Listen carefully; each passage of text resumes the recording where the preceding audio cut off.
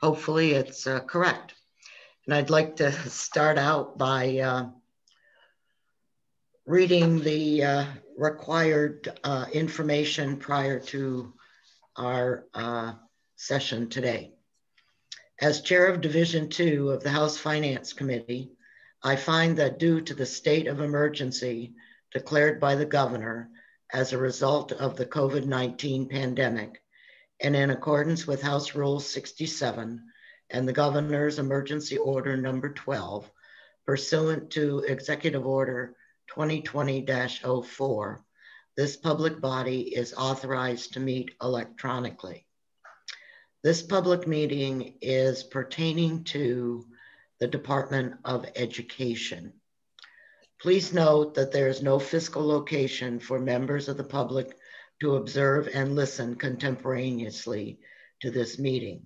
However, in accordance with Emergency Order 1, I confirm that all members of the committee and select legislative staff have the ability to communicate contemporaneously during this meeting through the Zoom electronic meeting platform.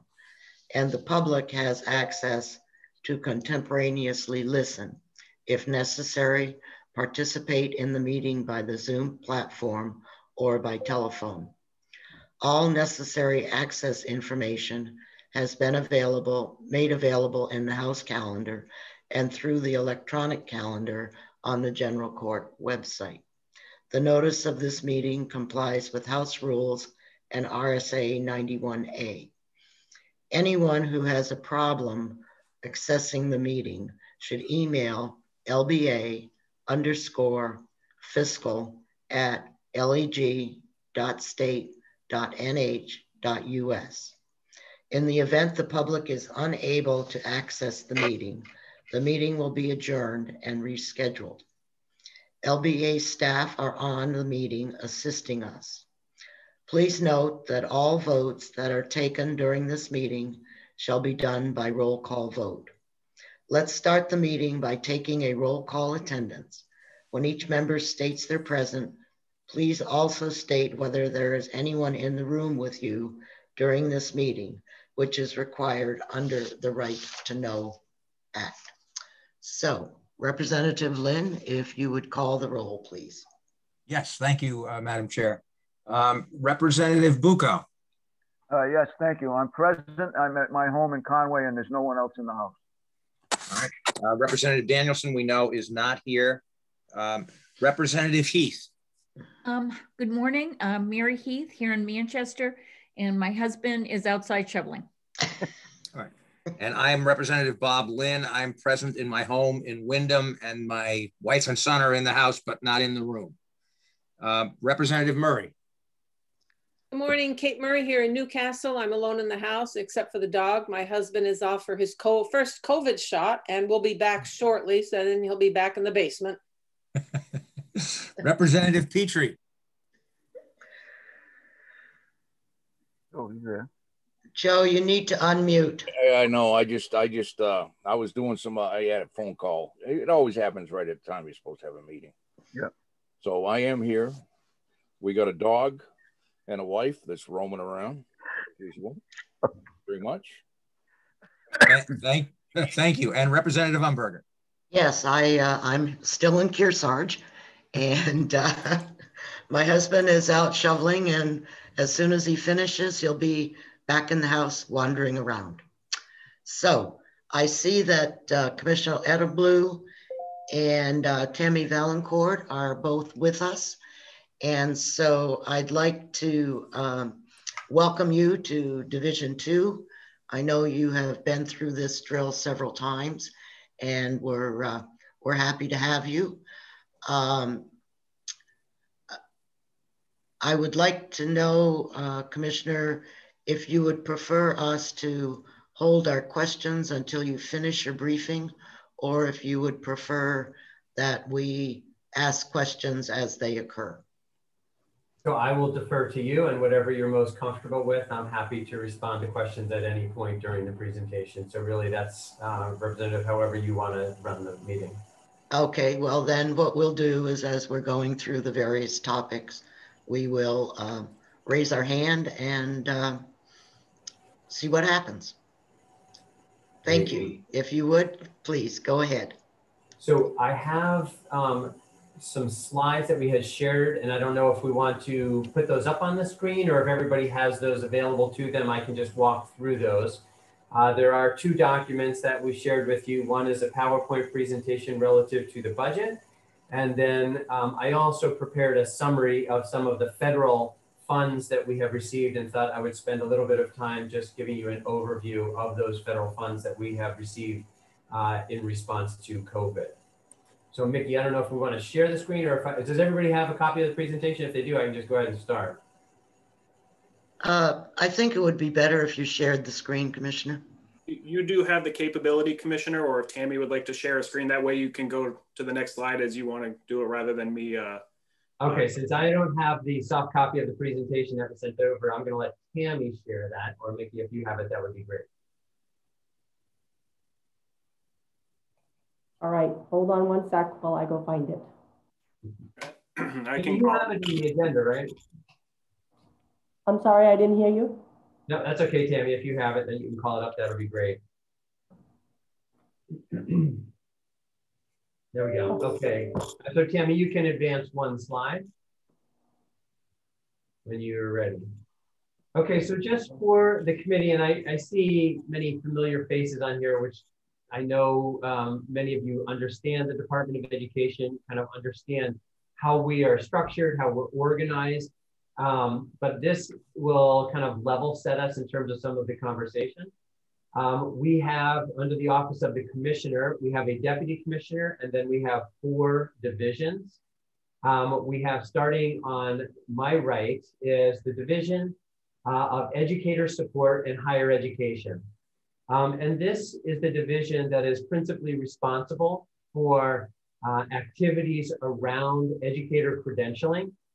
We currently have about 27,000 educator credentials that we manage through a variety of technology platforms and stuff that we use.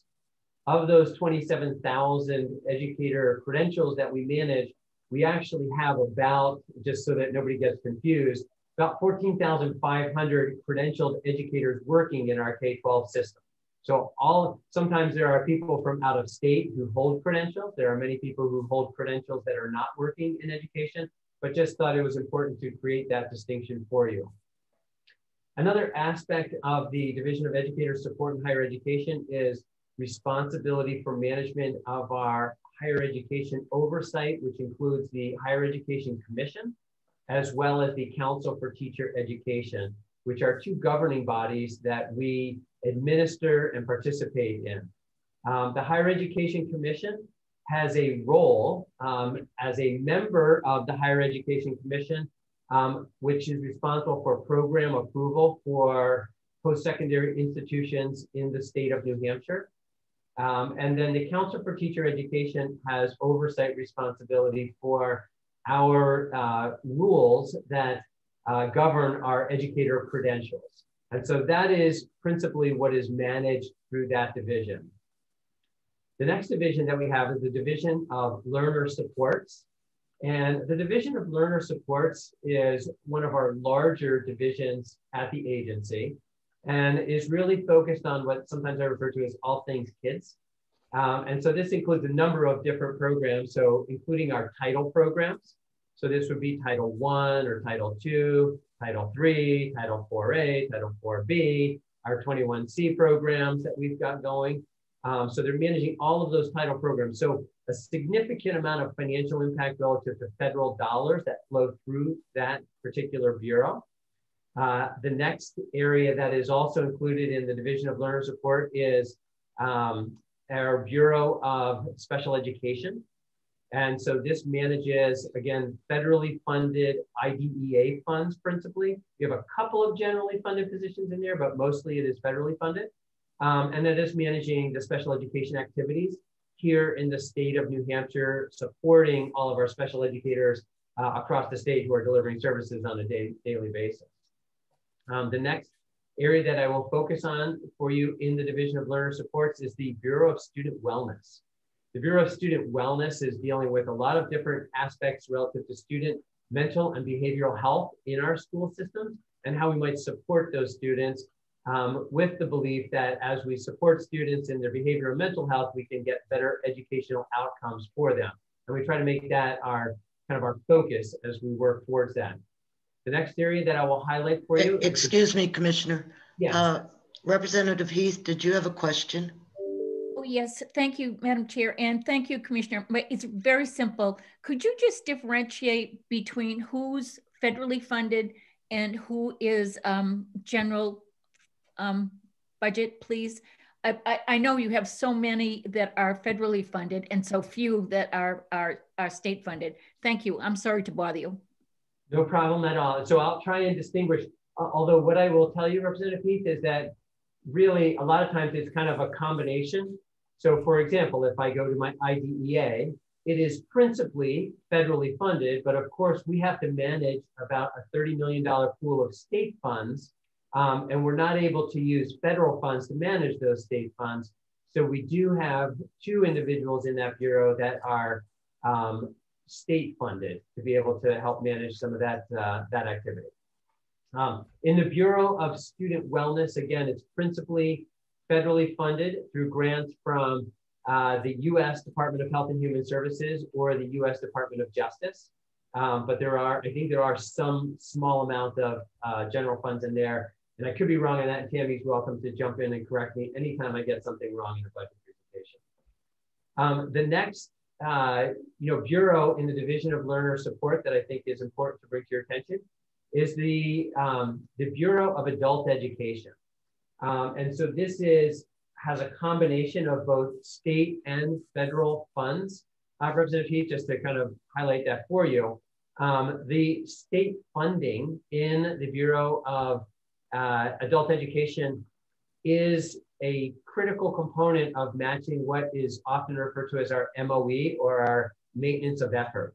And so it's a really important thing. Sometimes there's a tendency to want to say like, well, if we could just reduce the state funds and let the federal funds carry that program, we have to bear in mind that oftentimes when we receive federal funds, it comes with strings.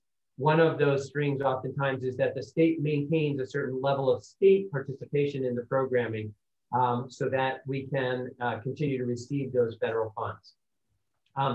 Another aspect of the Bureau of Adult Education that I think is important is the role that it plays in the life of high school students, principally, 16 and 17 and 18-year-old students, but sometimes even 15-year-old students. We attract a large number of students from our high schools who are what we refer to as dually enrolled. And so these are students who are enrolled in their local traditional high school, but they're taking their courses through the adult education program. Oftentimes they do that because they're struggling in their traditional learning environment. And sometimes the struggles is really just, and I've met with a lot of these kids, the struggles are around just the size of the school, or sometimes as the kids would describe it to me, the drama of high school, they don't do well with. And they would much prefer to go to class at, take a 3 o'clock class in the afternoon and a 6 o'clock class at night. It fits their schedule a little bit better. Maybe they've got to help take care of a parent at home in the day. And so they are taking kind of these night classes. They like the classes because they are then taking classes alongside other adults in the state. Those adults tend to be more mature and a little bit more focused because they're coming back for their education. And it's just an environment that many of our students in that program find more conducive to their own success. I only mention that because it is a fairly large number. In the neighborhood of about 1,400 students in New Hampshire are, through that program. I often tease, and now bear in mind that that's spread out all over the state, right? So that's not in one location. But I often tease, Sarah Wheeler, who is our bureau director or our bureau lead there, that she runs the largest high school in New Hampshire, which is obviously facetious, but it's not, but she's doing a great job for those kiddos, and we're very happy about that. Commissioner, excuse me. Is this what the Eagle Academy in Conway falls under, or is that a different area? So the Eagle Academy or in Conway would be one of the adult education programs that we are funding. I believe it is, yes. Okay, thank you. Yeah, that would be one of those alternative high school options. And then we have some, just so representative, so that you understand. So some of those alternative high schools are connected to an adult education program and some are not, right? So it's not universal that they're automatically connected. I know, for example, in Manchester, they've got an alt high school that's not connected to the adult education programming per se. And then the last area in the Division of Learner Support that I wanted to highlight for you is the Bureau of Career and Technical Education. So this is the bureau that has responsibility for all of our career and tech ed throughout the state, which is encompassed in 27 career and technical education centers that we have throughout the state. And students are either in what's referred to as a sending location or a receiving location. So the receiving locations are these 27 sites that have special facilities that are designed to be able to provide and support the career and technical education.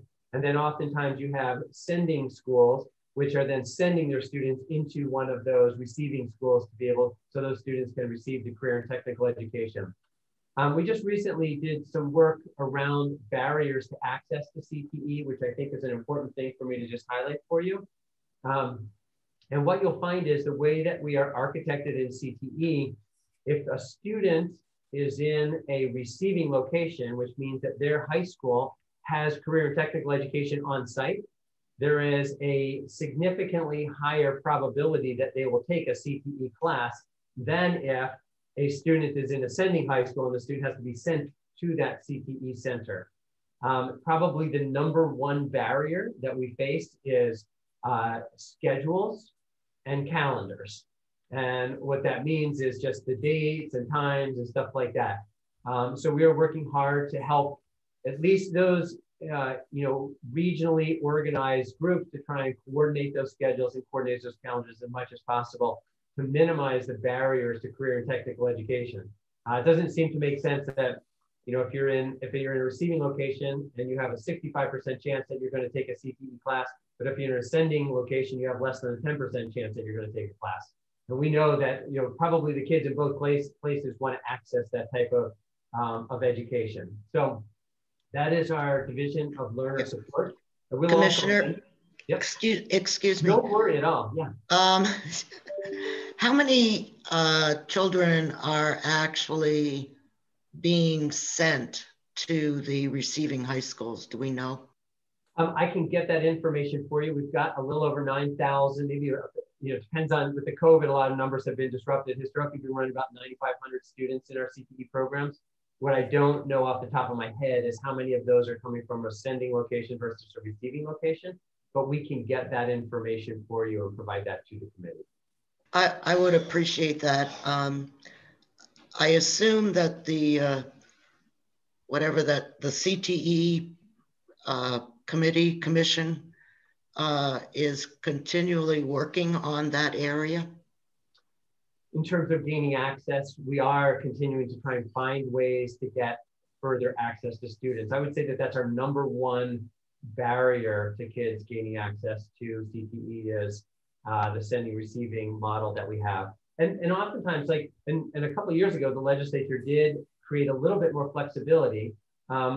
We used to have a prohibition that a receiving center was not able to teach academic classes to the student, right? So if a student from a sending school had to get all their academics at their sending school and not at the receiving school, and that created barriers, the legislature did loosen that up and allowed mathematics classes to be taught at that receiving location. So now you have a student who's coming to CTE, and maybe the barrier was that the math class that they needed in their home school was being offered at the same time as the CTE programming.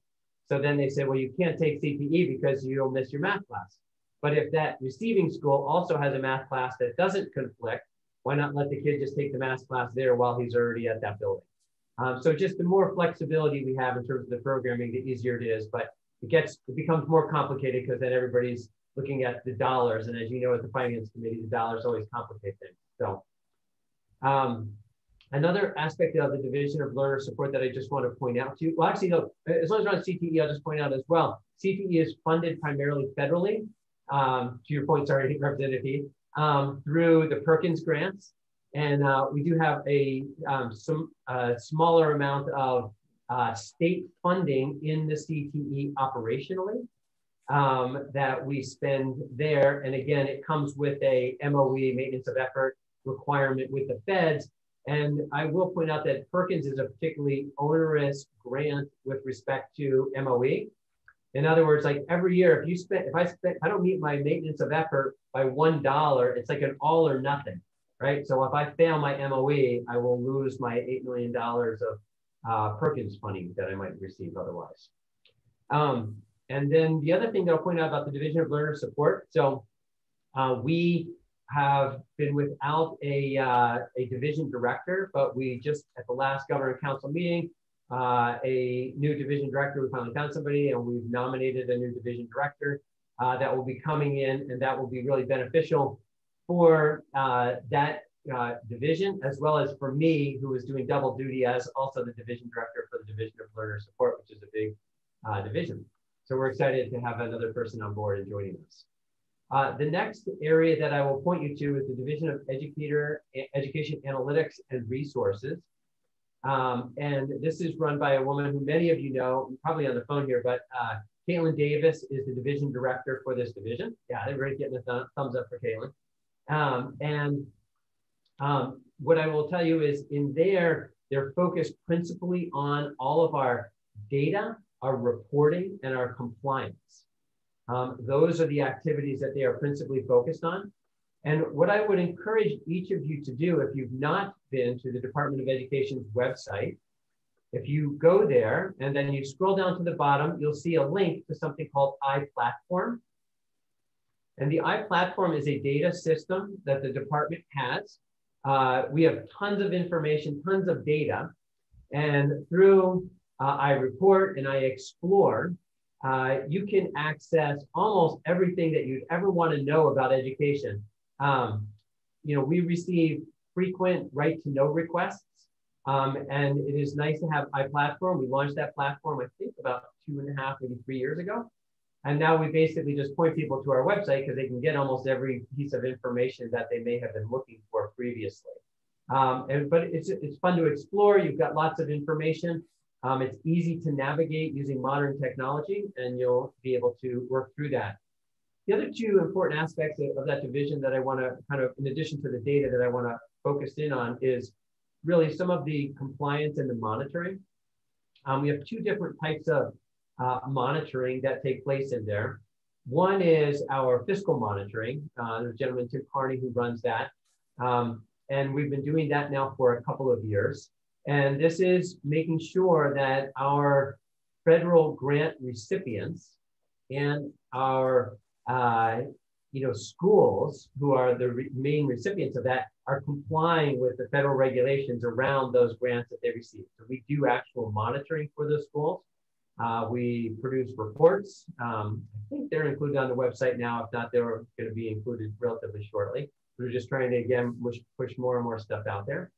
And then there's another compliance and accountability area that I think is important to point out, and that is through Nate Green and his bureau in that division, which is really around school accountability. And it's like, how are the schools doing in terms of their performance in meeting the minimum standards that we have for education? That is a new activity at the agency. And in fact, it's just in its design stage. We didn't previously have funding for that, and that was disrupted for some amount of time, but we finally put that together so that we can now be able to do our monitoring for the schools and their compliance with the minimum standards for education. And so we're excited about that.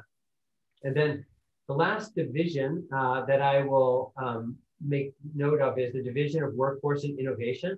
So this is a division.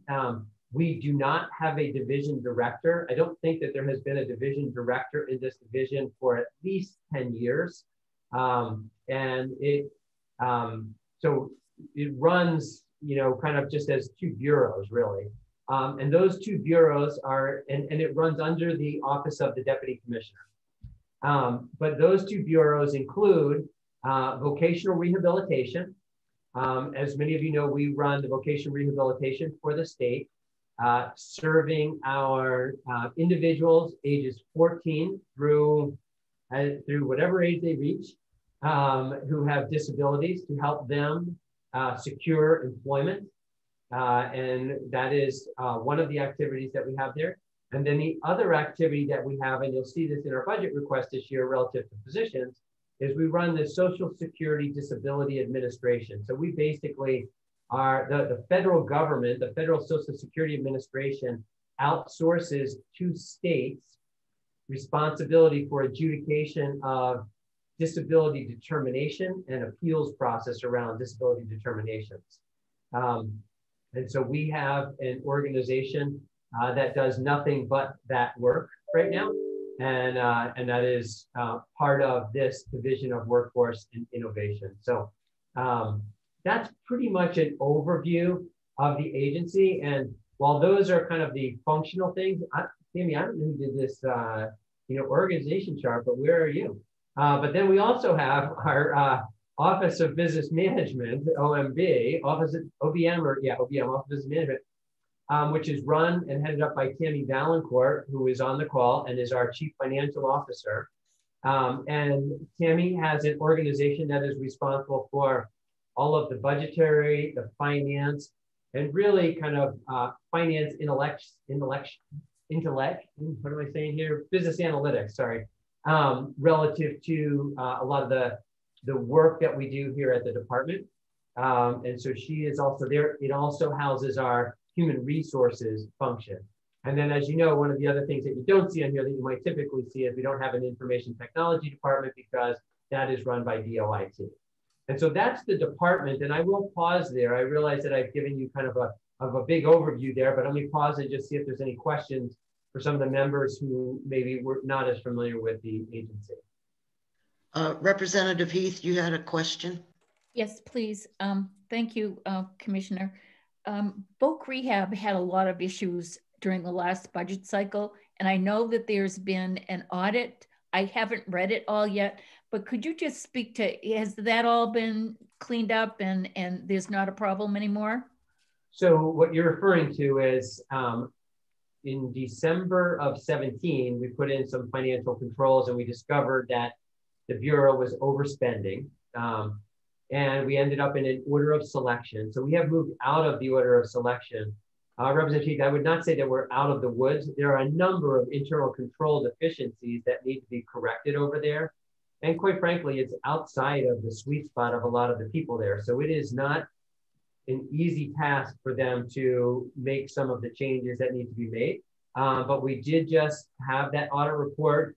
It's pointed out a number of areas that need to be corrected, and we are in the process of now, we were correcting them before and we're continuing to correct those deficiencies. So worth keeping an eye on. Thank you, Commissioner. And I just want to say I'm very pleased to see how well automated you have created so many of those areas that were long overdue in getting into a digital form. So I thank you for that. Okay, thank you. Representative Lynn, you have a question? Yes, thank you, Madam Chair. Commissioner, I have to say I was surprised when I heard you say that DOE is I guess the right word would be a delegatee from the Social Security Administration to make disability determinations. And I guess my question is, do you do that generally even for, you know, like, in other words, if let's suppose there's a 55-year-old man or woman who is claiming that they're disabled, do you do those determinations for them, or is it only of certain people of a younger age? That's my first question. And my second question is, does the Federal Social Security Administration reimburse the state for your services? Yes, so I'll go in reverse order. So yes, it's fully, and I didn't answer that question. Sorry about repeat, I didn't answer that. That is 100% federally funded. There are no general funds in there.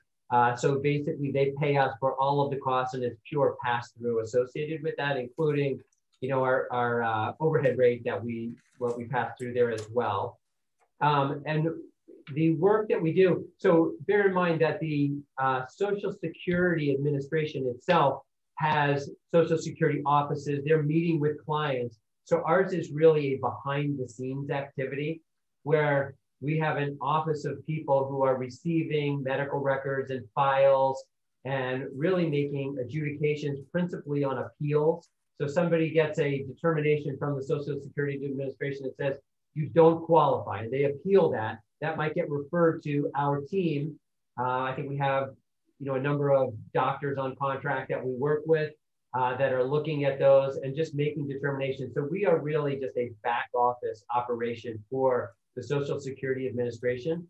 Why it's located in the Department of Education, I'm not sure. When I first arrived here, I too had the same kind of curious question, like, how does that have to do with education?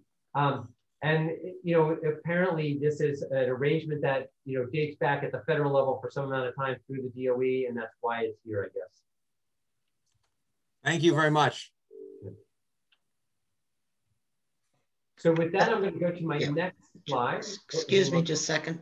Are there any other questions from anyone on the organization and what each of the various divisions do? Okay, seeing none, go ahead, Commissioner. Okay, so we'll move to the next slide. And this is, I don't know how all of the other agencies necessarily put together the budgets. I know you guys all have your budget books, but this document I think is helpful because it puts it all in one place and just makes it really easy to kind of understand and see kind of what's happening on an annual basis relative to, education, the funds that are coming in and the funds that are going out so that you get to see it. I have it organized first through general funds, and then you'll see past, which includes, our general fund state aid, our general funds pass-through, and our general fund salary. And then we have the education trust fund as well that you'll see there. And then what you'll see is, I don't know if I'm able to circle this, you have the revenue at the top. So we are funded through general funds. And these are the general funds that really focus on what we spend at the department level in order to support services. And I'll describe each of those in detail for you. The next thing you see is the federal funding that we have to support education, about 223 million, 255 million. There are some additional funds this year that you will see coming in, and I'll explain those separately. You then have the Education Trust Fund, which is contributing, as well as some other funds, which could be whether that's credentialing funds or other types of fees that will come in.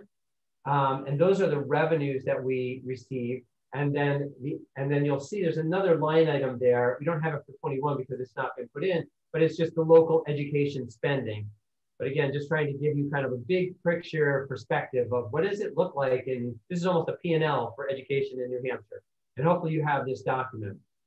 And then I've also just included for everyone some basic enrollment information and the state per pupil cost, which is a computed number based on a formula. And then what you'll see on the next line down, if you see total general funds, so our budget last year was 25 and 27. There's a specific project in that jump in there that you'll see coming out this time. And then in the governor's recommended budget is 23,452, which represents the target that the governor gave us to be able to manage the budget. So the way, for those of you new in the process, we receive a budget target from the governor, and then we try to put together a budget based on what that target is and how we might deliver on that budget. And so just walking through some of the programs that we have and highlighting a couple of things, the first one I think you'll see is, so here's our state aid general, and you'll see the different components that make this up. But the things I kind of wanted to point out here is you'll see we had a dropout prevention program that was started a number of years ago under Governor Lynch. And it was grants that were made to districts to respond to what at the time, about 10 or 12 years ago, was some relatively significant dropout issues in our school system. I think, you know, as we were going through and trying to prioritize our budget and looking at the various programs in terms of what, you know, where we were with those programs and what might go forward, New Hampshire has significantly addressed its dropout prevention in the state. We are one of the top states in terms of graduation rates for our students. We have done things both at the legislature as well as the local school district and at the department to minimize the effect of dropout programs, you know, some of which is, not the least of which is, you know, our adult education programs that we talked about earlier in terms of the organization to try and create pathways for these students so that they don't drop out. We find an educational pathway that they can plug into and we can get them through and across the goal line of a high school diploma. So as we prioritize, so this is one of the items that came out of our budget, and that's what I'm pointing that out to you here. And again, so it's been around for about 10 years. One might argue that it has done its job in terms of improvements relative to the performance there. Some of the other, these are some relatively minor things that we took out, but in our career and technical student organizations, so in our different programs, whether that's the automotive program or the agriculture programs or the machining program, we've got different clubs and sports. They're kind of like sports, but they're little clubs that kids organize around for their different CTE programming. And we have always provided support to those, and we will continue to provide support, but we may not get to have pepperoni on the pizza this year if we have to reduce the spending and those. So that's one area that we've looked at. You know, excuse me, Commissioner. If I'm looking at this correctly, you did not fund tuition and transportation. Is that the CTE program or is that something else? So let me clarify for you that. So what you're pointing out is, and I guess you can't see my screen, but the two lines above that, the 7.4 million and the 33 million, that had amounts in 2019, in fiscal 19. And Tammy, if you have your mouse and you can circle the numbers as I'm talking about, that might help everybody. So in 2019, we had, you'll see the 33 million building aid, and then you had tuition and transportation for 7.4 million. Those items in the last budget were moved out of the operating budget and into the education trust fund. So that's why you see nothing after that. It doesn't mean that we haven't done building aid. It's just that they changed the legislature last time changed the accounting for those and moved them down below. So you're going to see those then down below. Okay, thank you. I didn't realize that. I appreciate it. Yep. So they came to the trust fund. Some other areas that I just want to highlight then in terms of programming as well as we were working to manage this is that the New Hampshire Scholars Program, which we had funded in our last budget cycle, is not funded in this budget cycle. The dual and concurrent which was funded in the last budget cycle, is not funded. And I'm going to pause for a minute. I'll talk about that in a moment. And then also the robotics that we funded in the last budget cycle didn't fund in this budget cycle. And I think it's important to bear in mind that some of these, so for example, with the pandemic, we didn't spend much of that second year of robotics anyways. Much of the programming there was disrupted. In the budgeting process, relative to the dual and concurrent, so the way that this program works is this is dual and concurrent fees that are paid for students who are taking classes in their high school.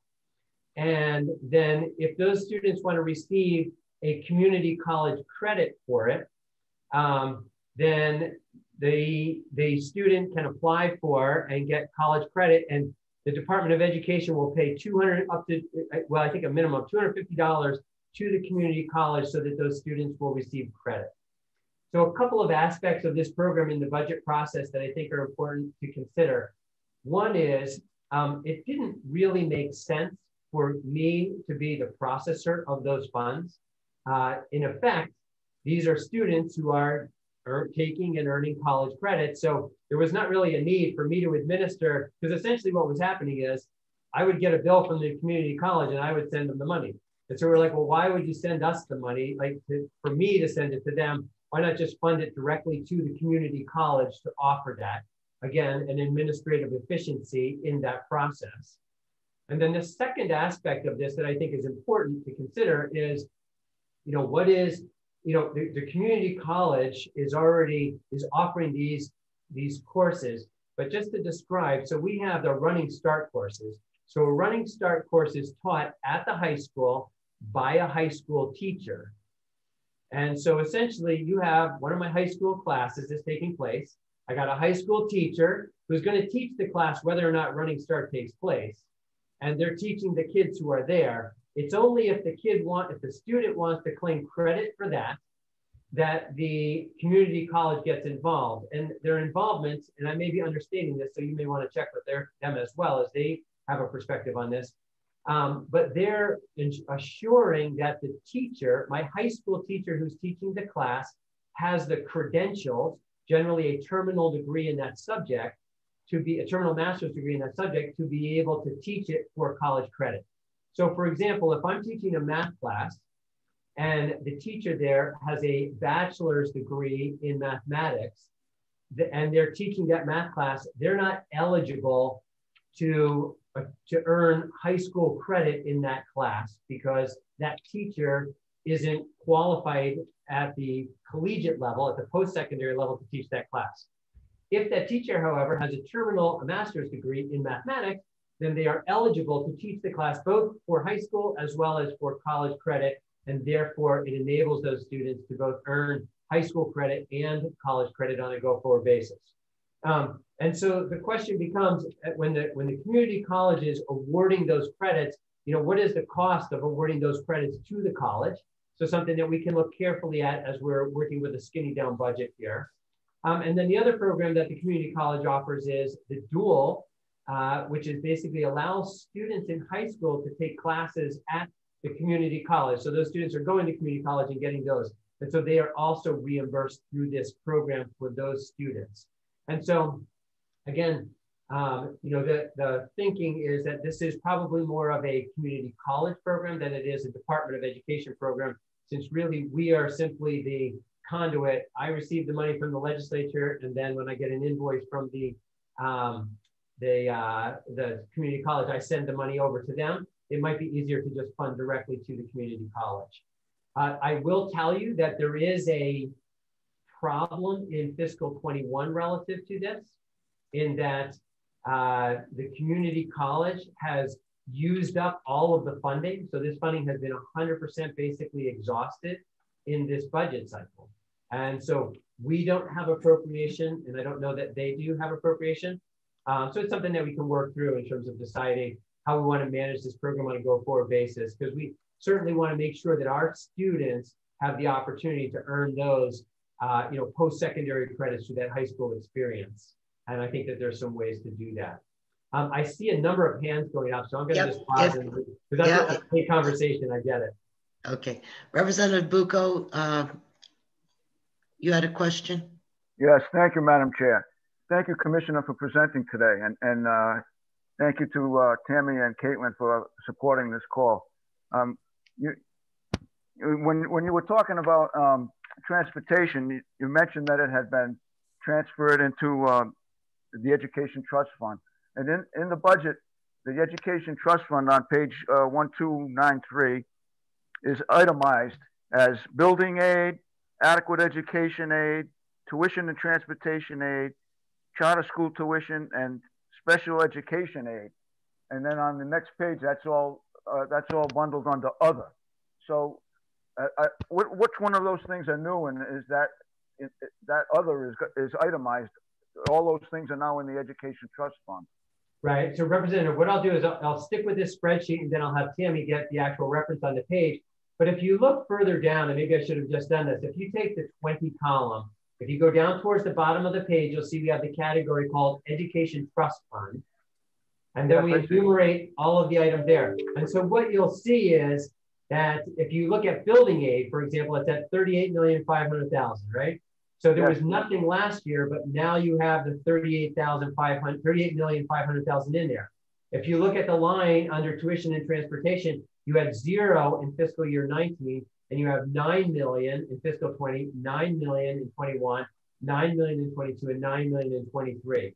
So that is where those funds have been transferred to. If that, I don't know if that helps everybody to see how we just took them out of those two line items up above and we moved them down below. Yes, thank you. I didn't see that earlier. Thank you. No problem. Representative. Okay. Representative Heath, Were you finished, Tom? Yes, yes, thank you. Okay, sorry. Representative Heath? Thank you, Madam Chair. We did, I remember clearly, we did that last year because we had an excess in the trust and it just seemed more appropriate for those funds to be there. And I think it makes a lot of sense. I am really upset about dual enrollment. That's 7,000 students in New Hampshire that participate in the dual enrollment program. That's something that I hope this committee will think about adding back in. Commissioner, would you be adverse to that? No, I don't have any problem supporting it. The two things that I would tell you is it's probably more efficient if we just fund the activity at the community college, right? And then instead of paying maybe a fee, because if you think about it, I think what we have to think about this, Representative Heath, is like, so what is the correlation between $250 a student and a kid getting the college credit? Really what we have to figure out, what does it cost the community college to administer a program to qualify the high school teachers so that they're eligible to teach? You know, what is the incremental cost to the community college when you stick an extra kid in a class, right? If they got, 18 kids in a class and then a high school kid shows up, makes it 19, is it $250 or what is it? So it just seems to me that the appropriate place to make sure that we create these seamless systems for those kids might be better at the community college. Thank you, Commissioner. My other question is about the State Scholar Program. Yeah. For years, we've really encouraged people, our high school juniors and seniors, to look at taking those really rigorous courses and to be noted for their achievement in them. Can you just talk to me about why that disappeared? Yeah, and so you know as well that I have been an advocate for the New Hampshire Scholar since I got here. I love setting a high bar for kids and letting them get there. I didn't get it, I think, in the last budget cycle. I got funding for it in this budget cycle. And as you know, Scott Powers was administering that for us. That got disrupted during the pandemic. But in terms of, so it is a program that is fairly mature, has good governance in the sense that it has a good board of directors that's overseeing it. And so maybe a little bit not like the dropout prevention program that has done its work. Unfortunately, the New Hampshire Scholars, it feels like it's in, relative to all of the various programming that we have, like they feel like they're in a pretty good place, right? Like we got now like over 5,000 kids a year who are doing this. The schools understand it. Almost all of our schools are participating in it. So I think that, you try to figure out where can you have the least disruption, right? And so that's really a value that we were trying to make. And so Representative Heath, just like me, you can look down this line of columns, right? We say like, okay, how do I get to this number? And if I put 100,000 back in here, where do I want to take it out of? You know what I'm saying? So that's really what we're doing. Just one quick final question. Do you have, just off the top of your head, a total number of general funded positions in the DOE? I do. In fact, let's just do that. I have that on my, I don't have, it's coming up on a slide, or I'll have it, I have it even on here or someplace. Okay. We can absolutely get that for you. Later we can do that. Thank you. Yeah. So actually, can we go to, and actually the only other line I'm going to point out is, so we do have fiscal year 20, I had a $4 million and $4,124 and 21. And then you'll see, actually, no, it's the 4 million. It goes from, in 2021, it's DOE, rent, phone, and other. I go from 2.5 million to 4.7 million.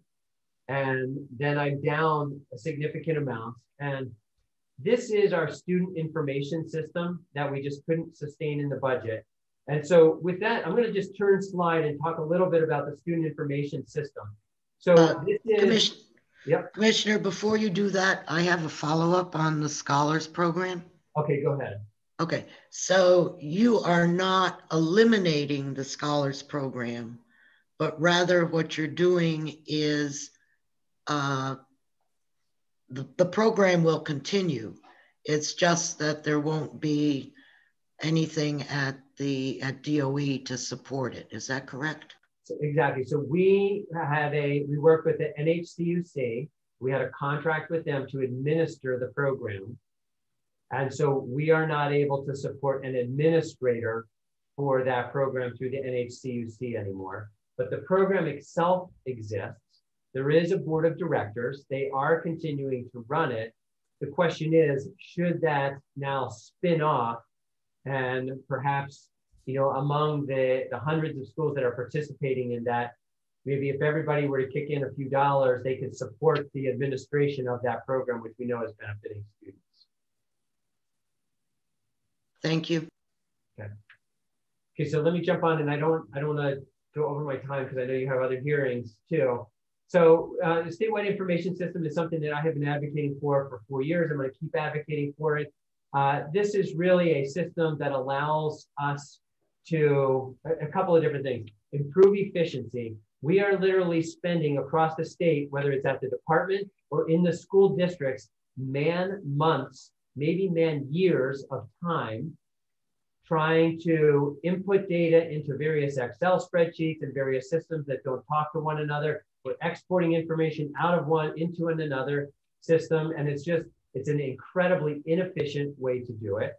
The second aspect is that it makes it difficult. Oftentimes I get requests for information from the legislature. Can you let me know about this or let me know about that? And we simply don't have a statewide information system that allows us to look across those students and get the information that you want to know. And so oftentimes we are reduced to, you know, surveys to the districts, which again is more manual man months of time, people trying to collect information again for ad hoc reports and stuff like that. And then the third is that we have a data security risk in our state because of some of the disparity we have relative to these various systems across the state, that we would be able to improve our data privacy, data security through a statewide information system. And just to be clear, this does not mean that the state is running the data systems for all of the districts, as much as it means the state has an overlay system that allows us to gain access to the information that we need. You know, the school can shut off and keep the information that they need, but I get to get the information that I need. So it just improves the efficiency across the state in terms of student information and reporting. And so this is one of our prioritized needs that did not make it into the budget, but I will continue to advocate for if you find that you have room. And then I'm going to flip over to the next slide. Excuse me. Okay, questions on that one? Yeah. Representative Heath has a question. Oh, thank you, Madam Chair. Commissioner, for the statewide student information system data warehouse, in the past, that information was uploaded from school districts. Now, are you saying that you'll have the capacity to go in and take the data that you need at the local school district level? Yeah, so what we'll actually be able to do is that all of those uploads happen manually. Oftentimes what's happening is the school district is exporting a CBS file or an Excel type of a file from their local system and then uploading that to my system, and then I import that into my data warehouse. What this will do is allow us to have an automated link. So the reports that need to come automatically are exported from their system to my system, as opposed to going through that multi-step risk of error type of a process. Is that a security issue? I remember my good friend Neil Kirk, and he might be concerned about this. So actually, Neil Kirk would be happy about this, because what it will do is it will minimize the security risk, because what we can do is we can create an actual secure transfer of that data, as opposed to now what you've got is kind of these open files of a CBS file or an Excel file that is then being uploaded. So all of those different transactions from one system to another, to another, to another, every one of those creates a vulnerability for that data. Whereas with some type of a student information system, we'd be able to minimize that and eliminate that risk. And one more question, Commissioner. SACID has been the means by which you get that information. Will you continue with the SACID? You don't go to a student's name or address or any of that information, do you?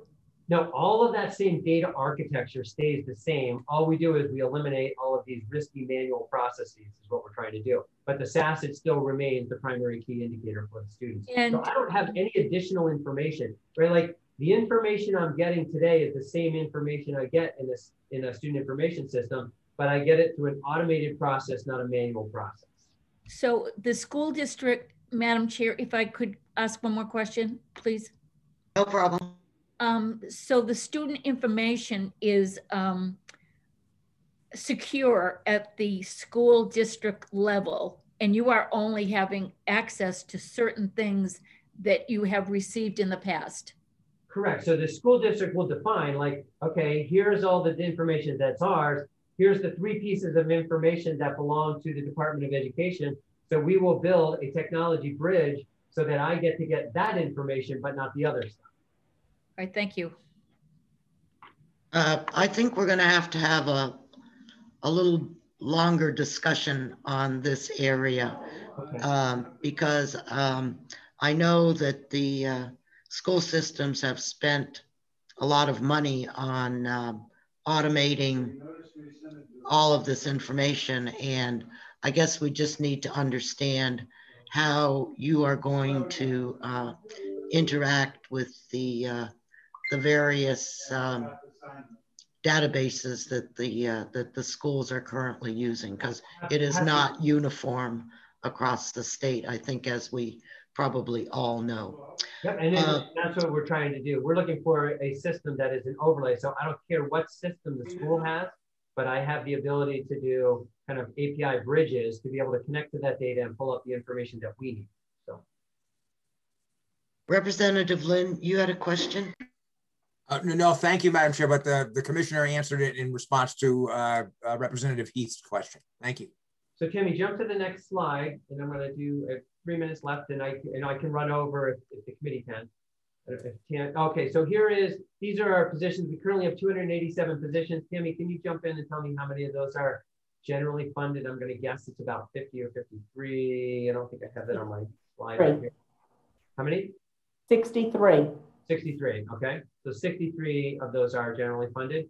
We are requesting 7 new positions.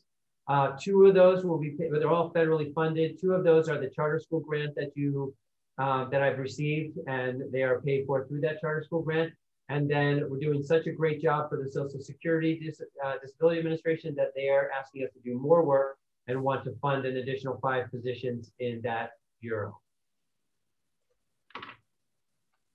And then I have one other. Just a moment, please. Yep. So these positions are in fact already in the budget? Correct. Okay. And out of that, the 7 are all federally funded. So it's nothing that will have an effect on the general fund budget. That's correct. Representative Bucco, I see that you have a question. Thank you, Madam Chair. I have a question on the charter school grant. I thought it was going to be 10 million this year, but in the budget, I see where charter school federal grants are posted at 27 million. So it would be, it's 10 million for this fiscal year that we're in right now, but then your budget is going to, again, looking forward to my 22, 23. And so it would be 27 million during that period of time. It would be, say that again, please. I'm sorry. Yeah, so the total grant is 46 million. Yes, I understand. I've gotten 10 of it. I'm going to add in this next budget cycle, 22, 23, 27 million. And then when I get to my 24, 25 budget, I'll probably adding another 10. Well, the 27 million was what I was questioning. I thought that would be 10 for next year. Nope, so it's 10 this year. It's 27 million because basically I get to move forward with that 46 million. So I'm going to move forward in that next biennium budget with 27 because over that full period, I have to spend all 5 million. So the initial tranche that they gave me was 10. Then I think I have, a 12 and a 15 tranches, the next tranches that I get from the feds relative to that grant. So we're just budgeting what the federal grant awards to us is what we have budgeted. Okay, thank you. Thank you. I have a follow-up on that. Okay. Are you able to spend that federal grant to improve existing schools?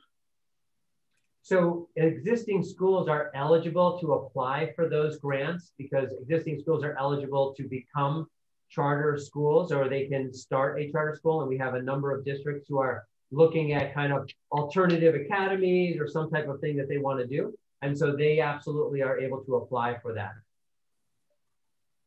Would that be charter public schools that are already existing? So existing charter public schools may also apply for those grants as an expansion grant or a replication grant. Oh, thank you. Representative Lynn, you have a question? Thank you, Madam Chair. Yes, my only question was with regard to the new positions that you indicated, all 7 would be federally funded. I guess my only question is this, I know that it sometimes federal programs say, okay, we're going to fund these, we're going to fund something for a few years, and then after a few years, the state's on its own. And I'm just wondering, is this that kind of federal funding? So I don't think so. So the 2 that you have there, so the charter school grant, we know that's a discrete grant. So they've not made a long-term commitment other than the $46 million grant that I have. We know that it runs a fixed period of time. And at the end of that grant, these 2 positions will go away because I don't have that grant funding to pay them. Relative to the disability determination, this is the 2nd time since I've been here that they've expanded our mission in terms of the scope of work that we're providing to them. If they were to cut back and say like, okay, we're going to give you less funding, then we would have to do a layoff in that bureau and reduce the number of employees that we have in there, because we can only hire what we have federal funds to pay for. May I have a follow-up question, Madam Chair? Go ahead, sir. And so I guess my only question on that is when you have this kind of situation where, let's take it for the charter schools, you have a grant from the feds for a certain period of time. When the people are hired to fill those positions, do they become sort of regular state employees, or are they told, look, we're hiring you, but you're only going to work for 3 years or 4 years, and then this grant is going to be over, and your job is going to be eliminated? Yeah, so it's actually kind of a both and. So when we hire them, we tell them that they are what's referred to as grant funded. And so they know that they are only funded to the extent that the grant will continue and that they have that. It's a both and in the sense that if they remain in state employ, and Tammy might have to correct me on this a little bit, but if they remain in state employ for longer than a year, they are part of the collective bargaining unit. And therefore, if the grant funds run out, I can't pay you for that position, but you now are a state employee that is subject to, the bumping rights and everything else in terms of where else you might fit. So it's kind of a both and. But thank you very much. Once my grant funds are out, I'm done. Thank you. Representative Heath, you had a question? Thank you, Madam Chair. I think Representative Murray was before me, though. So why don't we let Representative Murray go first, and then I'll go. Okay, Representative Murray, I'm sorry. Oh, no problem. I thought Mary was first, but I'm happy to go. Thank you both. Can you speak more broadly around the charter school grants beyond the employee positions? What happens to the charter schools when the grants go away? When the grant goes away, does that will that create a financial burden on the state? Right. So this grant is what's referred to as an innovation and startup grant. So the only eligible expenses are for startup of the charter school, not for the operations of the charter school. So from day one, when a student is enrolled in the charter school, out of your education trust fund, we will pay state adequacy for those students. So this is designed around the startup. I can tell you that if you go to the department's website, there is a quite extensive white paper on the long-term financial implications of this, and it does not create a long-term burden to the state of New Hampshire. Representative Heath. Thank you, Madam Chair. My question is with regard to the adequacy funding for charter schools. And have you taken into account and built in those number projections into the amount of dollars that you are asking for in those lines? Do you feel that you've adequately covered it? We believe we have. We tried to do estimates in terms of what we think the students will be in all of the different categories. So we do think that we've adequately covered it. And in terms of charter school estimate numbers for new charter schools, what do you anticipate in the next 2 years? So I don't have that number off the top of my head, but I can get that information and get it back to you. Thank you. Are there any further questions on this slide? So I would like to then just turn quickly, and again, I don't want to overstay my welcome. Commissioner, you are welcome to stay as long as we're keeping you here. How's that? Okay. Well, so then, so Timmy, can you put up the federal COVID response funds? Yeah. So this is something I just wanted to put on your radar because there's a lot of questions around this. And these are the federal COVID response funds that we have received this year so far. And well, it's actually kind of a little bit of last year and this year that I just wanted to kind of lay out for you so you get to see what that looks like.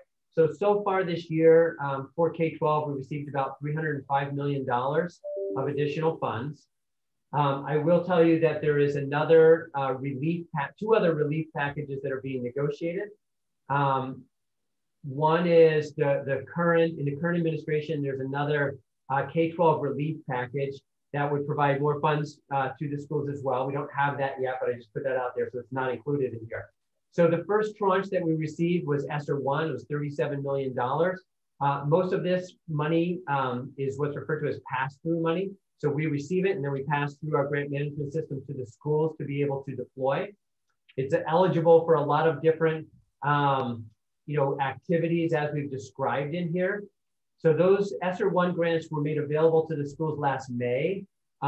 So far this year, we've used about $6 million of those funds. So the schools are continuing to work through those funds. And then if you just roll up a little bit, Tammy, the next tranche that we received was ESSER 2. ESSER 2 received about $156 million.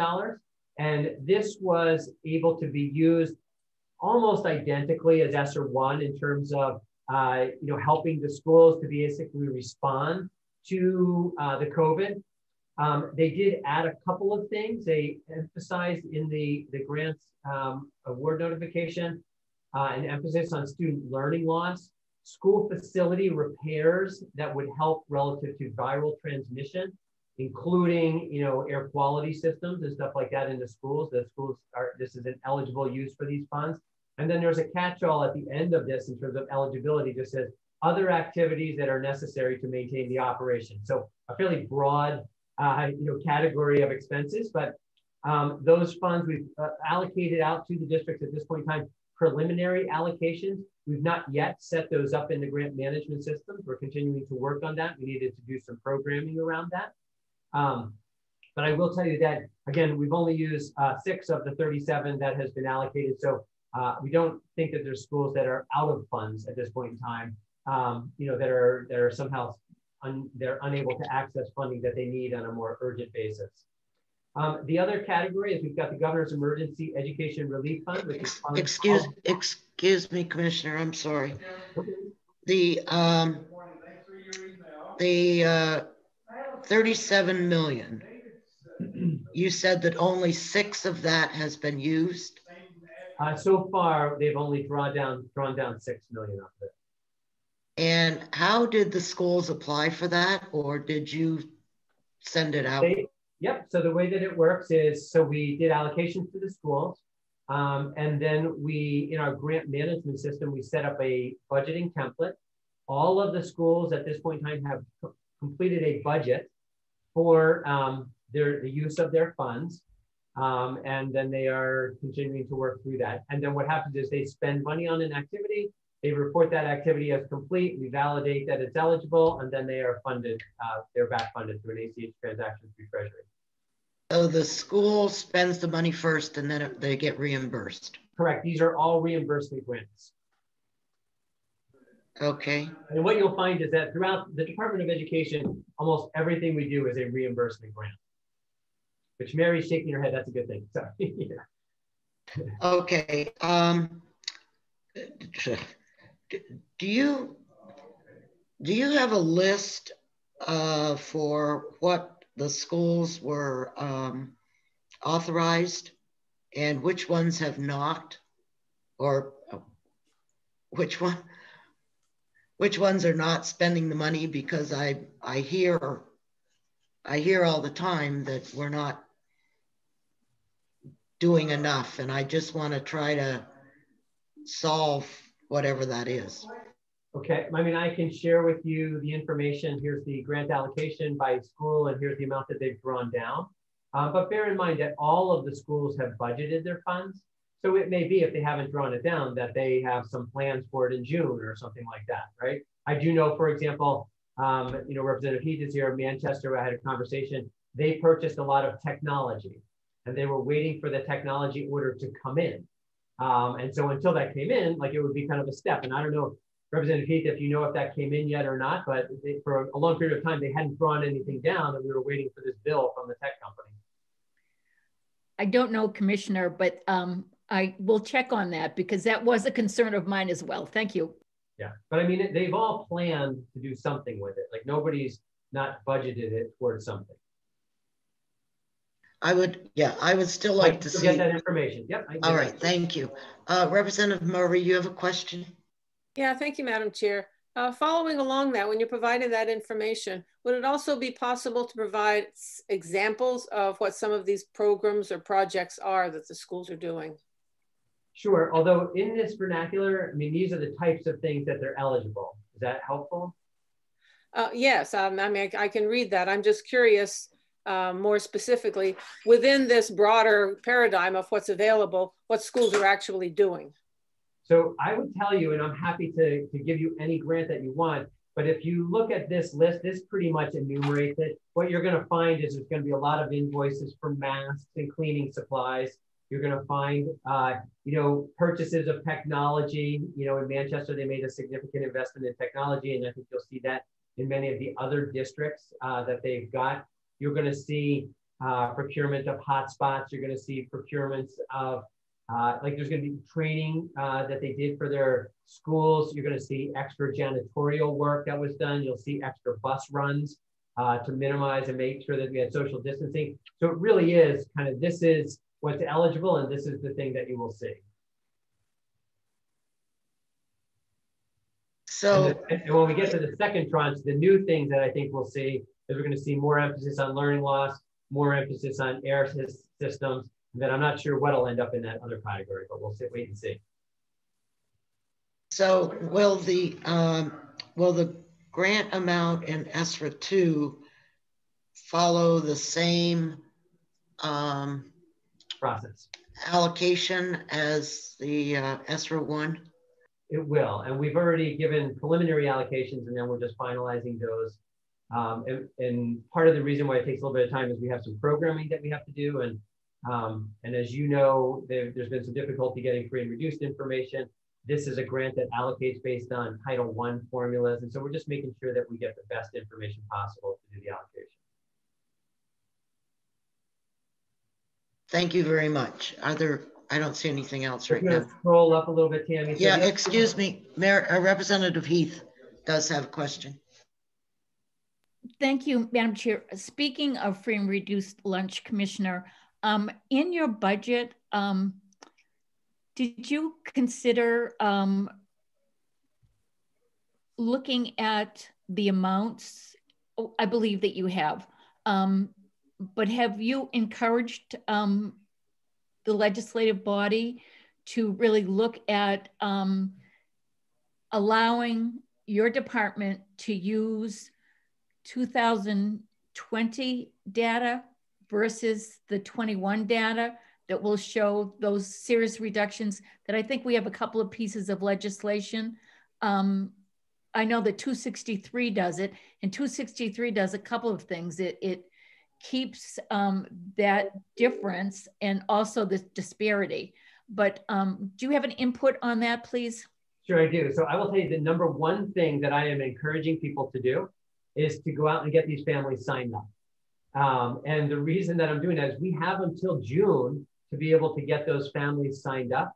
So our initial census was low, but as we continue to bring students back into school, we've now got a governor's directive that kids are in school at least 2 days a week, which means that those kiddos are going to be showing up. We're going to be touching them. We have until June to get that. So what I will tell you, in the governor's budget, there is funding for free and reduced differentiated aid that has been built into there already.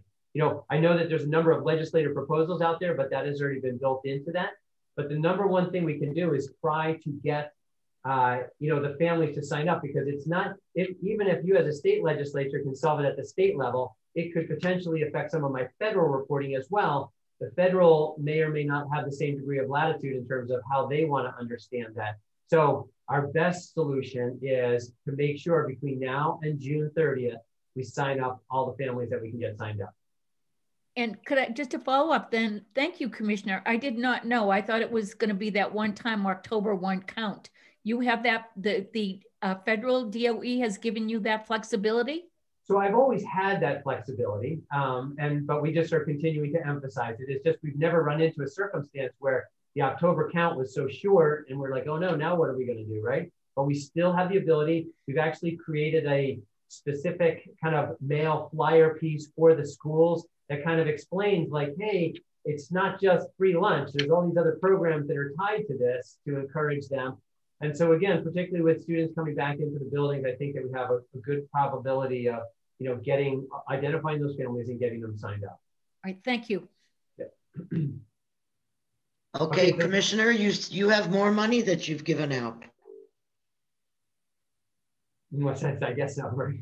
Okay, so the GEAR funds or Governor's Emergency Education Funds. Again, this is funding that the governor has that's discretionary and it goes into the education, but it is more broadly available for broad response to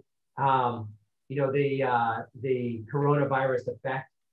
Two of the areas, for example, where this has been directed so far has been for compensatory education for kids who have special needs, so IDEA students, and probably we'll end up with a little bit more of that, as well as focusing on student mental and behavioral health. And then the other one that I want to point out to you is the EANS, $7 million. So that is emergency aid to non-public schools. When the $37 million was provided to us, it required what's referred to as equitable services. And that means that the local school districts provide support to the non-public schools in their district for students who need that support. These are Title I students who need that support. And so what they did in the second tranche, in the $156 million grant, they said the local school districts no longer have to provide equitable services, but the state has to provide equitable services to the non-public schools, and they provided us $7 million to do that. The thing that's really odd here is when you do equitable services, I don't get to provide this as a grant. For the most part, I don't provide this as a grant to the non-public school. I have to actually procure the services for the non-public school. So that if the school needs Chromebooks, I have to go buy Chromebooks for them. I can't give them money to go buy Chromebooks. And so just to I only share that with you because that is administratively, that's something we're having to walk through because we're not necessarily set up to go procure $7 million worth of services for all of our non-public schools in the state, but it is something we're working with Department of Administrative Services and hopefully we'll be able to execute that well. And then if you want to just scroll up one more time, Tammy. Excuse me, I think you didn't have enough challenges with what was going on. So the feds thought you could handle something new. But Representative Heath, you have a question? Just thank you, Madam Chair. Just to follow up on actually the chair's request, can we get I know that you have to do spreadsheets for each school district for each pot of money. Could you allow us to get access to those as well, please?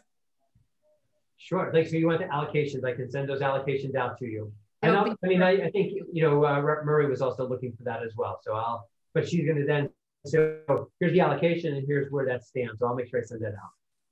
So the next question, U.S. Department of Agriculture provided us with an additional $47 million to support our food and nutrition in the state. As you know, we're serving many more meals throughout the state because we've opened up our eligibility, and this just helps us continue to support that. And then lastly, through GOFER, which is the Governor's Office for Emergency Relief and Recovery, we provided in November supplemental grants to the schools for $45 million. That included every school got $200 per student for $35 million. And then we had a $10 million pot where we had schools that had extraordinary, you know, disruptions. They had some project that had to get done and they had no other funding sources. And they applied for those grant funds, and then we fully awarded those as well. So this is just a summary so far of the federal funds that have come into the school. If you go back up to the top, so the total of all these is about $305 million that we have made available to the districts to help with their response to COVID.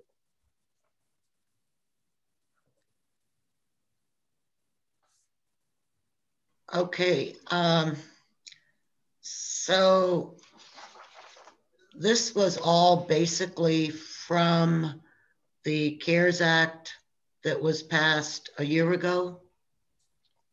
This money? A combination of the CARES Act that was passed a year ago, as well as from the relief, the CARISA that was passed in December 28th is 156 million, comes to us from that. And then $48 million was just an appropriation from the U.S. Department of Education, not a separate congressional act. Okay, so we're not expecting any additional money then from the December passage of that bill. So this is the money from that bill that is directed to the school system. You know, I don't know what the funds are that will be directed to the state and how that will be distributed within the state. So I can't comment on that. We do anticipate if the current relief legislation is passed that's in Congress now, that additional funds will be made available to the district. Okay. I would like to say that I contacted the superintendent of schools here in Conway, and they have tried every which way they could to get the parents to sign the children up for the free and reduced lunch. And they are having like zero success in doing that. And so I know that, you know, Kevin said I send text messages, I do phone calls, I send emails, I send the forms home with the kids, and we're just not making any progress in that area. And you know, I don't know what other school systems are doing, but I certainly believe in our SAU that they have tried everything possible to get the families to sign up. And I know that, you know, everyone right now is eligible for lunch. And so it becomes a really tough situation to change the, to get the families to sign up. So if you have some sort of a brilliant idea about what the superintendents can do, would you let us know?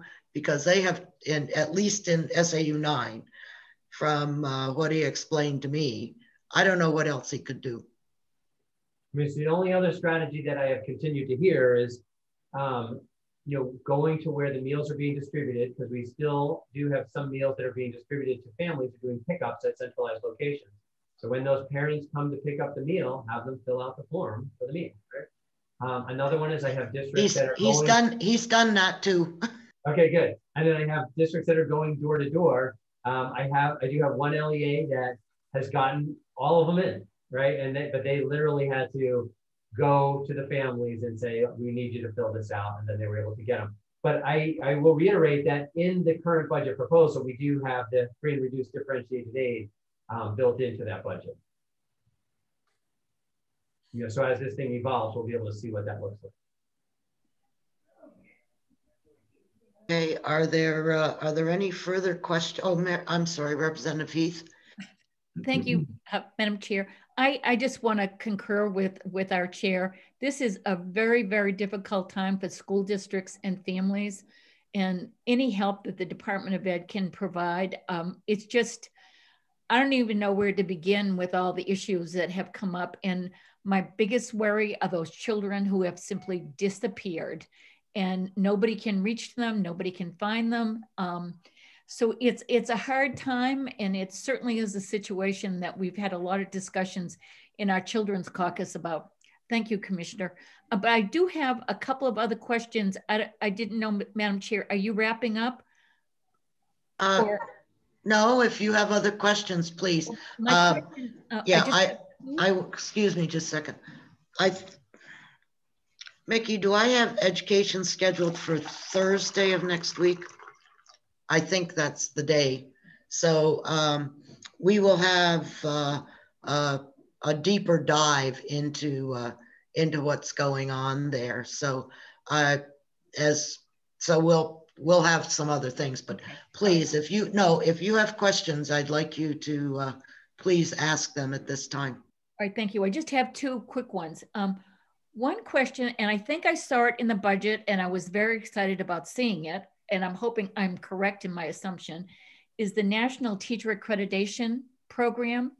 And I thought I saw $5,000 in each year of the biennium for that. Am I correct? So I believe that's a membership. Okay. And my second question is with regard to teacher credentialing. And my question to you is, how much funding do you have in reserve in that, well, not in the budget itself, but in the department? How much money do you have in reserve? So I don't know the exact amount, but I do know that what we did is this last year, we reduced our renewal fees. So essentially, because I saw there was some reserve that was developing, and so we're just going to return that back out to our credential holders by a reduced fee is what we're doing. Because I know you're self-funded through that program, that department. But if you could, but as self-funded, I think it's important. Like, so the philosophy we have is like we should not be accumulating money there, right? The fees are supposed to pay for the credentials, and if we don't need that money, then we should return it to the credential holders. And so that's why we reduced that fee. Just one thought though, with those funds, one of the areas that is often lacking is professional development statewide for our teachers. And I often thought that that would be a wonderful source of funding for teachers and educational leaders in terms of what the state could do. I mean, this goes back to my former role with the department, never having enough money to do professional development. Just a thought. I thank you for answering my questions. Commissioner, is that a 125 situation? Which one? The credentialing. When you say 125, I'm not sure know what you mean. Oh, well, it's where you charge 125% of the cost. So I don't know how they derive that fee. So we've had a fee for some amount of time, and then I saw a balance accumulating. So we did some modeling and said, we can reduce the fee. I didn't want to go too drastic and then I end up in trouble, but we reduced the fee and are bleeding it back off. So I don't think it is based on a fixed percent of cost plus a fee, because the number of licenses that we renew varies every year. So it's really a function of just managing that balance in the educator fund. I think Representative Heath might remember, maybe Representative Rumber, you do as well. I think a couple of years ago, you guys might have come in and swept some of that. And I think that that's the teachers' money, and I think we're going to get it back to the teachers. So, Tammy, you had your hand raised. I just wanted to say that it is not a 125. Thank you, Tammy. Okay, thank you. Thank you. Representative Lynn. Yes, I wonder, Commissioner, if I could go back to the issue that was raised by Representative Umberger with regard to difficulty in having parents sign up for the free and reduced. I just want to make sure that I'm understanding. If parents don't sign up for the free and reduced lunch program, does that mean that the kids don't get the free and reduced lunch, or is it just, or do they get it anyway and it's just sort of a paperwork issue? Yeah, so this is what the problem is. So we receive waivers. So normally what we have to do is we have to qualify people to be able to receive free lunch. We've gotten waivers during the pandemic from the US Department of Agriculture that allows us to feed everybody, right? So whether you fill out a form or you're not, it's free food, right? And so what's happening, there's no motivation to fill out the paperwork because you're going to get your food whether you fill out the paperwork or you don't fill out the paperwork. So many people are like, well, there's no reason to fill it out. I still get free lunch. And so that's what's driven it. The difficulty is that while you're focusing really on the state solution relative to that, in terms of state adequacy and the effect on state funding, that free and reduced application is also the basis for many of my federal allocations. And so if those parents don't fill them out, you might solve the state problem, but I still may have a federal problem. So that's why I say my number one goal is like, let's get the applications filled out as best we can. And can I just ask a follow-up on that? Certainly. Yeah, so my other question is this, I wonder if part of the problem here or part of the issue here is some reluctance on the part of parents to kind of acknowledge that they are in need of the free and reduced lunch program. And so I guess my question is as sort of as a practical matter, if I'm a student in one of these schools and I'm getting free and reduced lunch, does everybody in the school know that? I mean, do the other kids know that? Is that whether they're supposed to know it or not? I'm really sort of asking a practical question. Do they in fact know it? So there are mechanisms in place to make sure that that information from the system is not shared. It's quite possible that a student might do that, but a student walking through the lunch line, nobody's going to know. Thank you. Commissioner, maybe somebody could forward to us the title programs that are allocated based on free and reduced lunch. And I think that would help Representative Lynn understand how important the free and reduced lunch counts are. And so what I'm going to do, I can send this over to you, and this might be helpful. This is, I had mentioned the flyer, so I just called this up. I can shrink it down a bit so you can see it better. But this is more than a meal application. And then we go through all of, it's the PEBT eligibility, after school academic enrichment programs, free and reduced meal 30-day rollover from the next year, state and federal funding of school budgets, funds computer technology in your home, fee waivers for college application, resources for classroom teachers. Like all of these things are affected if we don't get these applications. So this is a flyer that we created and shared with the schools, and I'm happy to share with you to help understand why it's important and why we need to get this, these applications done. So. Thank you. That would be great. Appreciate it very much. But you don't have the actual title programs identified there, do you? No, I don't. I can go get the title program for you as well. Yeah, just just handwrite it on there. You don't, we don't need you to prepare something different, just so that we know that, what programs are. So the only caution I'll tell you is that, as we're having a conversation at the state level, the feds are having conversation as well about the effect of this, because it's not unique to New Hampshire.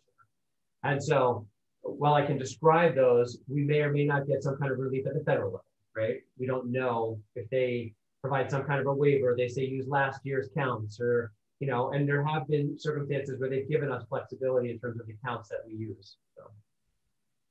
It makes it very difficult for the dollars that come in for the federal program for the schools to budget and to, you know, to know, but obviously they will never turn down money that's sent in the future. So, you know, hopefully we can get all of this worked out.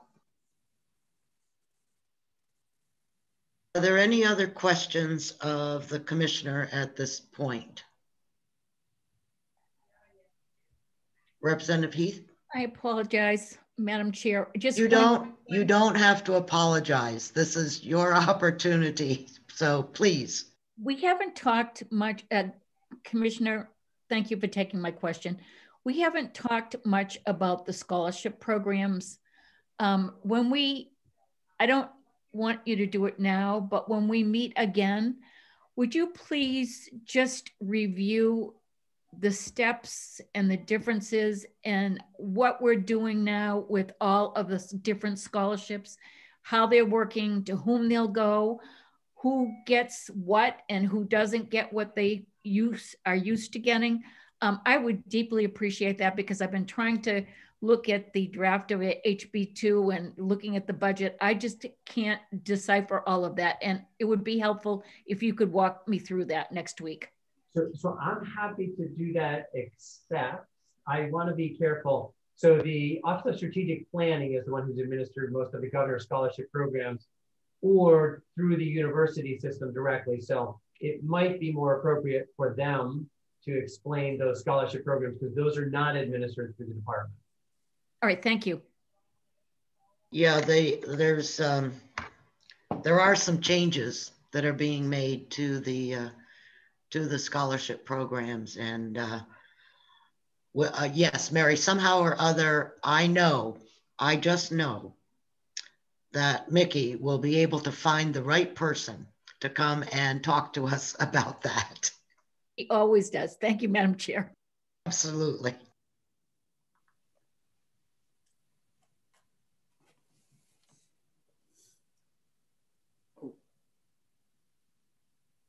Representative, you're on mute. Representative. Oh. Representative Umberger, you're muted. Sorry. Yeah, this newfangled technology. But I wanted to thank you very much for coming and talking to us today. And I know that myself, as well as the entire committee, appreciate your what you're doing. And I know that we'll be taking this deep dive into the budget and trying to come to grips with what we need to do, and we'll see what happens. So, and anyhow. We recess, Representative. I think your tentative schedule had DOE on for Friday of next week, not Thursday. So I don't know if you want to confirm that with them while we have them. Yeah, I'm sorry. Let me look at, I'll be right back, okay?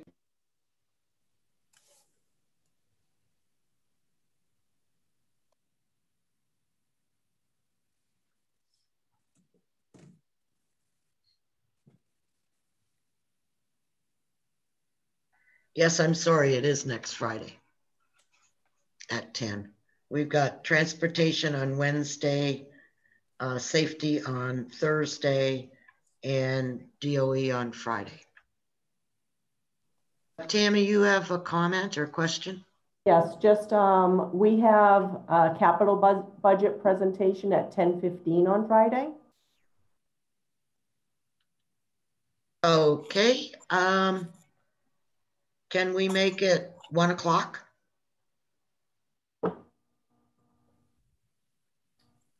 That, you know what, my only, this is Bob Lynn, my only concern is I have to be in Londonderry at noon to get my first vaccine shot. And so I'll be there. I'll be back as soon as possible, but I'm not missing that.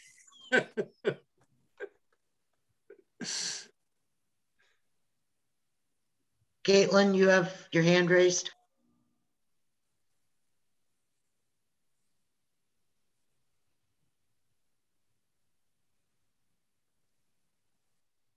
Hello, can you hear me? Yeah, no problem. Okay.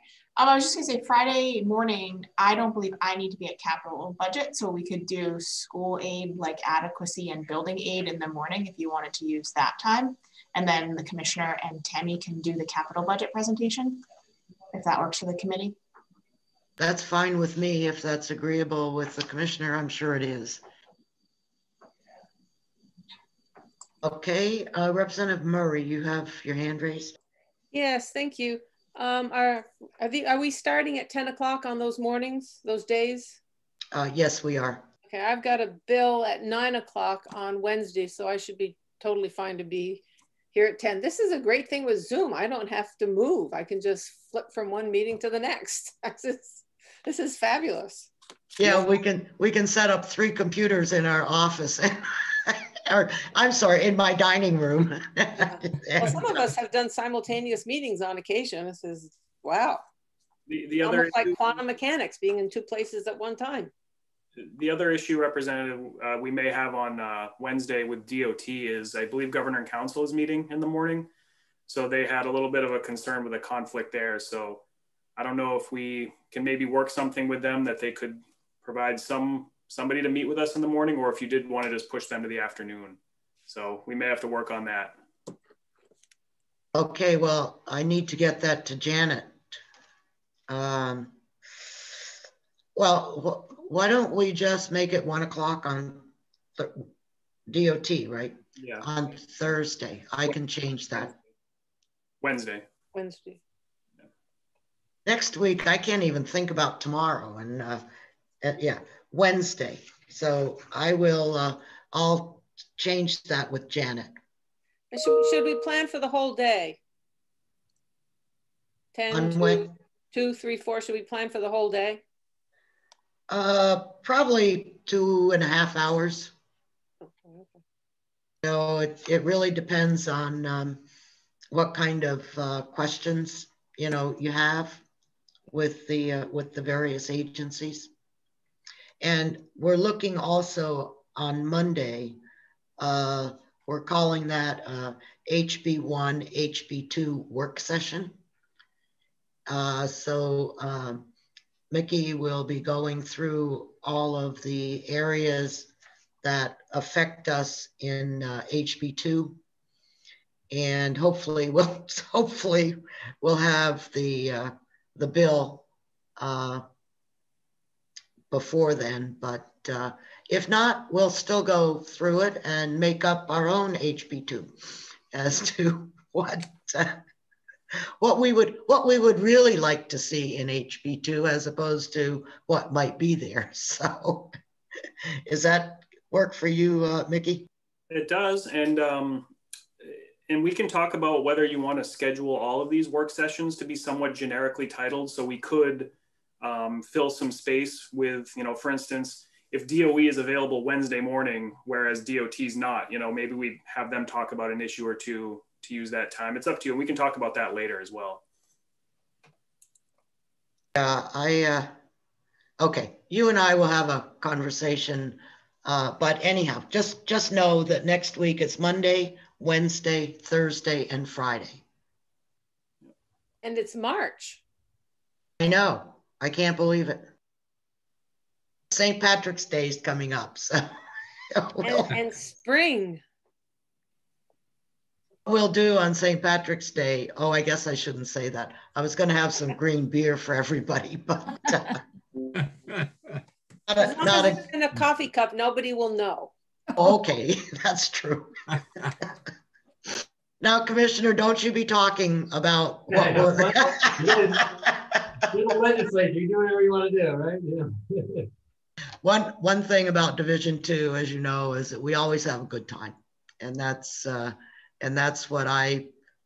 of the reasons I like our division so much. So, okay, if there's nothing else, we will close down, and I will see all of you tomorrow at session, which ought to be in person. Yeah. In person, yes. In real life, yeah. First time I've been out of my house in a long time, except for when I went to get my shot. I'll have a chance to get caught up on wait, don't tell me in the car. So. That's true. I think I'm still in January. So. Okay, so thank you all for being here and all of your great questions that you asked today. And we'll see you on Friday when we will be talking with the university system and the community college. And that starts at 10:30 because the chancellor for the community college had something going on at 9. And so we wanted to make sure that we gave her the appropriate time to get herself transitioned from whatever she was doing to our meeting. So if there's nothing else, we'll recess this meeting and I'll see you on Friday. All right. Thank you. Bye-bye. Oops, bye.